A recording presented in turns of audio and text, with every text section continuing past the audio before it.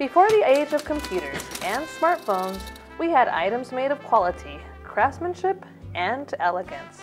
Here we have a 1950s. And no one knows this better than Chris Irwin of Valley Antiques, whose love for vintage began at an early age.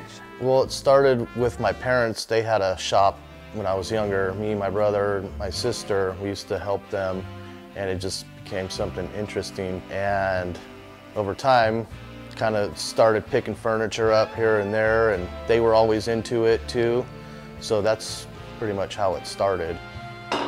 In fact, Chris still works with one of his parents. My name is Charlotte Irwin.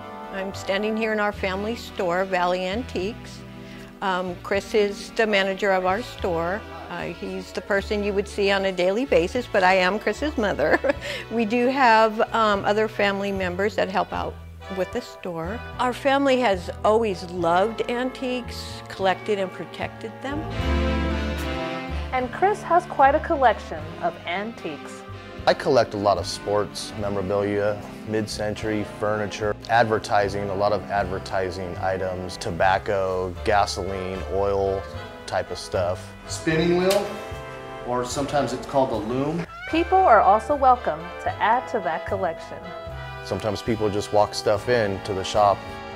Let me go right that up. Some people even purchase these antiques with a unique idea in mind. Yeah, we've had people that come in and buying props for movies and plays, more plays, local plays. This is a piece that came in today on consignment. Yet, nothing is more fascinating than the history of the items themselves.